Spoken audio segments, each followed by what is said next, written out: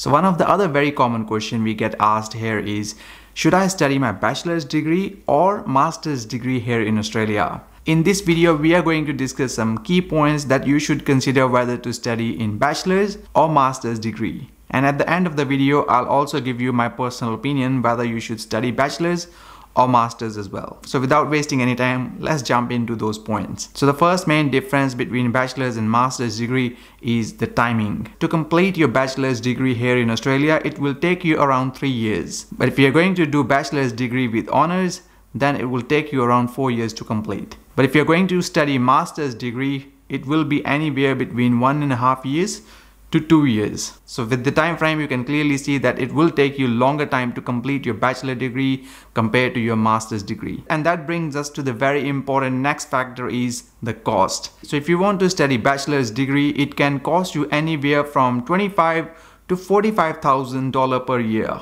So on an average, you can say you might be paying around $30,000 per year for your bachelor's degree. However, if you want to do master's degree, it can be around $25,000 to $50,000 per year for completing your master's. On an average, it can be around $35,000 per year for completing your master's. Also, be mindful that we're not talking here about very expensive courses like medical or veterinary courses. We're talking more general courses like business, management, accounting, IT, and so on. Now, just a minute ago, we were obviously talking about the time frames as well. So to complete your bachelor's degree, it will not only take you longer time, but it will also cost you probably more money as well. So imagine paying $30,000 for 3 to 4 years versus $35,000 to 1.5 to 2 years. So that's a huge factor to consider for many students who are planning to choose either bachelor's or master's degree. Now the next point is post-study work visas. Now many students who complete their studies here in Australia look forward to some additional time to do some work after their studies. So usually after completing your bachelor degree, you can get around 2 years of post-study work visas. But there is an update for the master's students by coursework. In the past, it used to be only 2 years of post-study work visas. But now the government has announced that they will give 3 years for students who have completed their masters by coursework as well. It used to be only for the students with the masters by research, but the recent change means that international students who are completing their masters by coursework will also get additional year. So that's another benefit for studying master's degree here in Australia. The next point is changing streams. Now most likely if you're going to study your bachelor's degree, you would have done your year 12. With the year 12, it is quite easy to change your stream if you want to do bachelor's in something else. Like for example, if you have studied a medical course in year 12, but you want to do some other course in bachelor's degree like commerce or IT, that shouldn't be a big issue because it's not a big deal of changing stream after your year 12.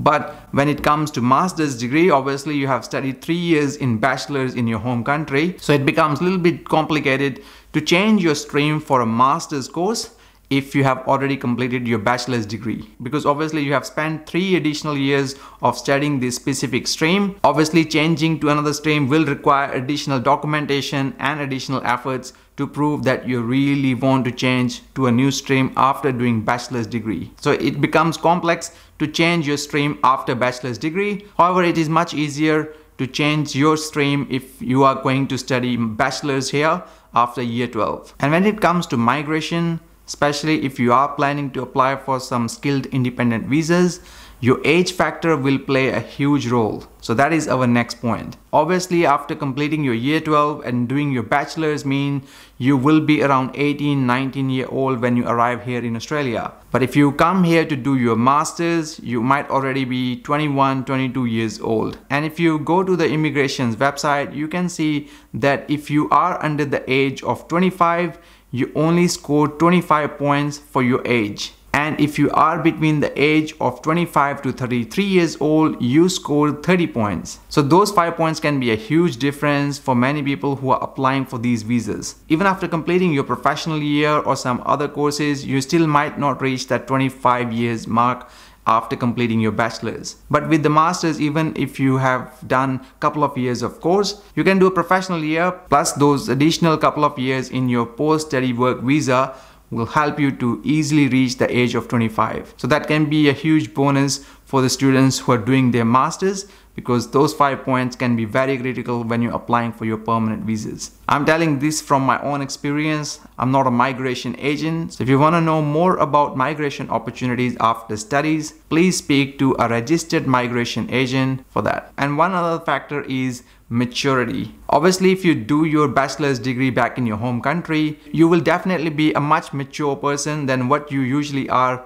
after completing your year 12 only. Coming after year 12, you may not have too much experience and you might not have done a college or university in your home country, which obviously means you will have a less experience in life comparatively if you have done your bachelor's in your home country and coming in Australia for your master's. And obviously coming to Australia by yourself means there are a lot of challenges you might face, and facing those challenges by yourself in a young age can be a bit difficult for some. Not everyone will have this issue, but students who come here for master's degree find themselves in a bit better position than the students who are coming for bachelor's degree. And one another factor that I would say about from my own personal experience, after completing master's degree here in Australia, when I was applying for few jobs, I heard this word few times that I was overqualified for the jobs I was applying for. What overqualification means is that you have done more qualifications than what we actually need for. It certainly wasn't a very big issue, but obviously there are some jobs that you might apply for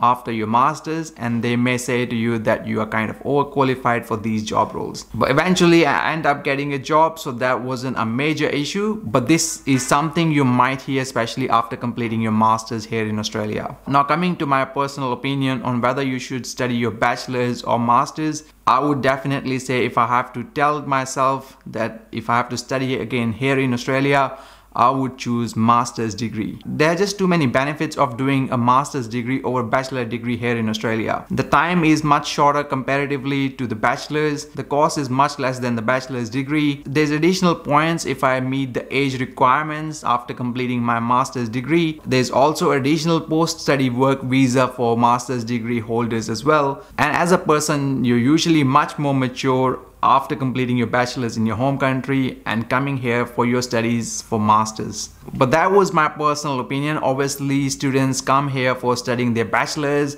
obviously students come here for doing their masters as well. At the end of the day, it is an individual choice whether to study bachelor's or master's program here in Australia. The quality of studies for both bachelor's and masters is quite good, so there won't be any issues with the quality of education, but you definitely have to consider which one is better for you based on your personal circumstances as well. And we would love to hear from you as well, which course are you planning to do in Australia, whether it's a master's or bachelor's degree. Please let us know your course in the comment section below. And if you haven't downloaded already, we got a really useful guide on our website as well, which is Overseas Students Guide 2022.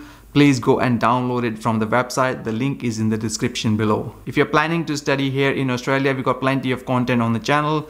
Please check the description for further details. And as always, thanks for watching. See you in the next one.